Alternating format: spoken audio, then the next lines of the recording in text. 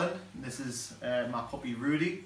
I've had the unfortunate circumstances of going out to watch Newcastle versus Liverpool on Saturday, and I've came home to find that my Carabao Cup final tickets have been delivered, and subsequently they've been shredded by my lovely pup here.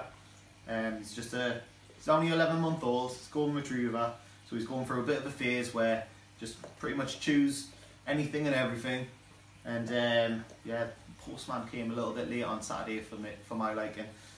So yeah, thanks for that, Mr. Postman, and thank you, Rudy. He's alright though, he's absolutely fine. Couldn't really be angry. I'm giving the silent treatment for about 24 hours, but he still gets his daily walks. Even got a shower on Sunday as well. So very spoiled considering. You've sorted out the tickets, you're still going on Sunday? Yeah, I'm still going on Sunday. So it was a little bit nervy, but the club have arranged some replacement tickets for me and my wife to pick up on the day on Sunday, so we'll definitely still be there. And Rudy will be cheering on from here? Rudy will probably try eating the telly if he starts watching it or something like that.